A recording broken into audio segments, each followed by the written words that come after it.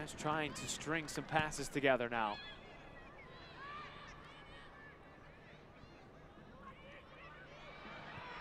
And this is a dangerous opportunity, and a ball buried in the back of the net. Nichelle Prince, just like that, puts Houston on top 1-0.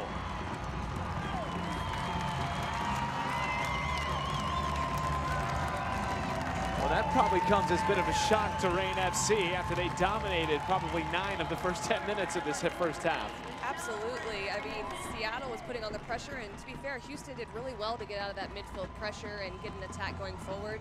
And then extremely opportunistic by Nichelle Prince to make sure and step and press, and a cool finish.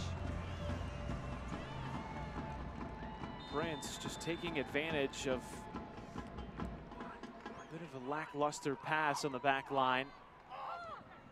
And Prince scores the first goal of the 2019 campaign for the Houston Dash.